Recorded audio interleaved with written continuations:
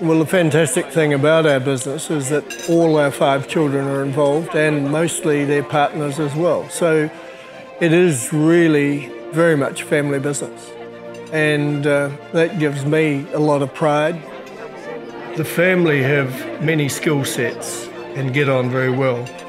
All the key functions are handled by family members.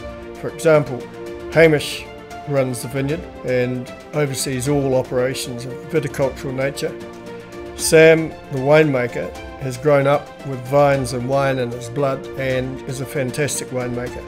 Caroline's qualified chef along with partner Tane, and the other daughter Pip runs the cellar door and restaurant. All of this gives us incredible control of every process in the winery, and this is incredibly important to us. We all love Marlborough. We think it's the most wonderful place in New Zealand, and it's also New Zealand's major wine growing region.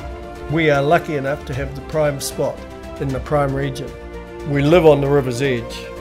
This means that we have got some incredible advantages in that we have beautiful underground water, great soil conditions, the perfect spot to grow grapes of top quality.